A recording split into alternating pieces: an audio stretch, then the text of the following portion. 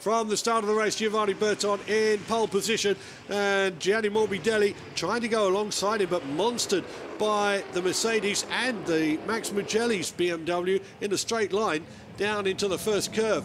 And unfortunately, Morbidelli left for dead on the outside, but Liuzzi having problems with that extra 50 kilograms of handicap weight he's been handed, and soon Gianni Morbidelli was able to get past him, even carrying also that extra 50 kilograms of handicap weight, but it was in the corners where the RS5 reigned supreme. Come the straights, and Liuzzi will go past him again. Morbidelli managed to make it stick finally when he got past Liuzzi and left Liuzzi in the hands of Andrea Larini, the Audi teammate to Gianni Morbidelli.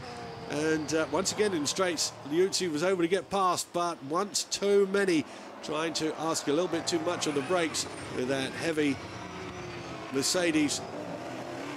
Unfortunately, Liuzzi was left for dead, and then Gianni Morbidelli started harrying Tom Biagi for third place.